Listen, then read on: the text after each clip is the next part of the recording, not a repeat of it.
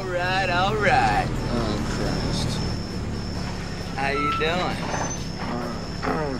I really believe that Richard Linklater's 1993 film Dazed and Confused is one of the most impressive high school films in how it captures the 1970s high school experience. Obviously, this movie has become a cult classic, but I think it achieves this uniqueness because it has an honesty and a realism that gives it not only credibility with the 70s generation, but with high schoolers of the 80s and even the early 90s who had some similar experiences. In this video, we're going to look back on this film for its 30th anniversary and just marvel at how good this movie really is.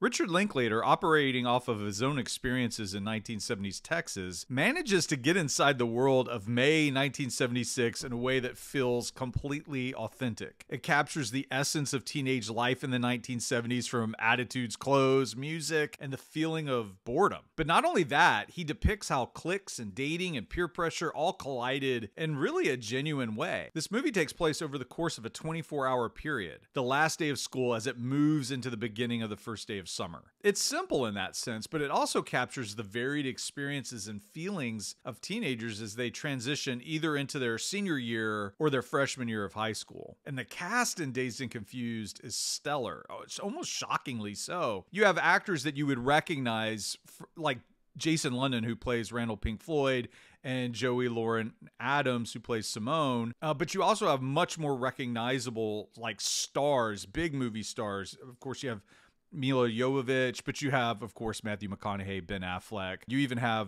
kind of the indie film darling Parker Posey. It's just an incredibly talented cast. And even when you see the movie today, you recognize a young Cole Hauser, who is, of course, very popular because of his work in Yellowstone. This cast is amazing. And even in one moment, you see Renee Zellweger in the background.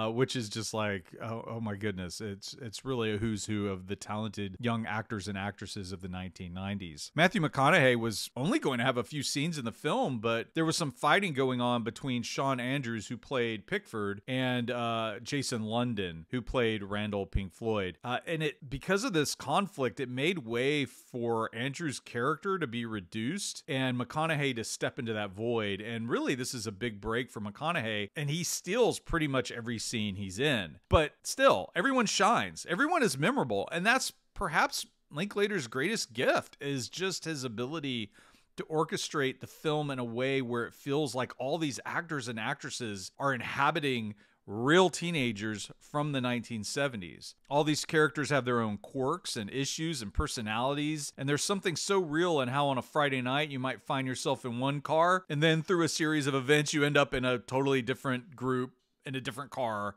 before the night's even over. This experience was not exclusive to the 1970s. I graduated in the early 1990s, and my experiences in high school in Alabama were pretty similar to what I saw in Dazed and Confused. That's what's striking about this movie. The experiences for high school kids in certain areas of the country are very similar for a long stretch of time, like 15 years more. In other words, I could relate to this film. There's a moment when several of the characters are snapping bottle caps after they've been drinking a beer, and one of the characters comments, "I'm so bored." There was an age without cell phones, just the radio and payphones and promises that we would meet up somewhere. And Dazed and Confused captures that reality so well. On a Friday night, not much would happen. But if it did, it was not that earth-shattering. You know, one example of probably the most crazy thing that happens in the movie is when Mike, played by Adam Goldberg, deals with a bully who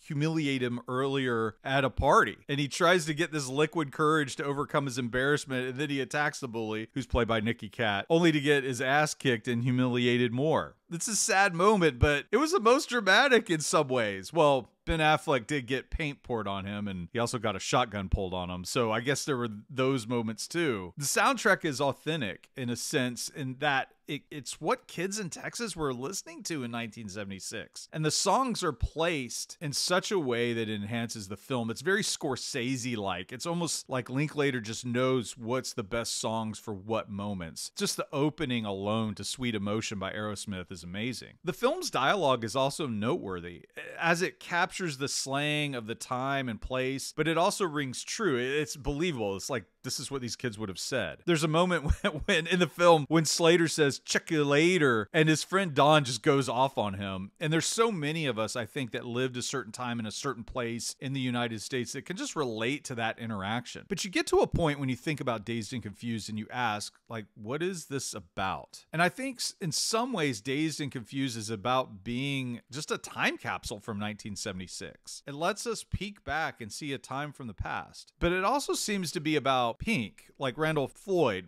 wanting to break free and not conform to what others want for him. It is what the age is about in some ways.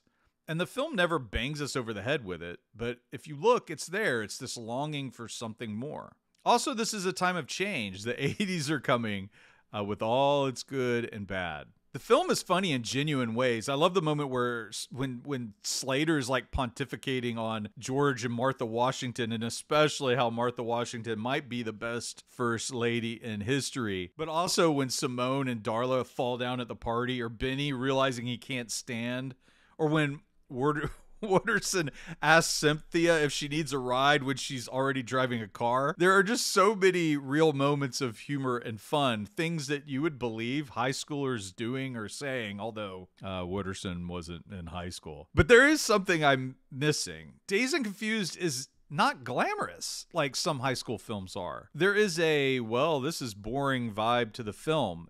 It almost has a realization that the life they are living is not that great. It is in some ways just empty. But I think that's the brilliance of it.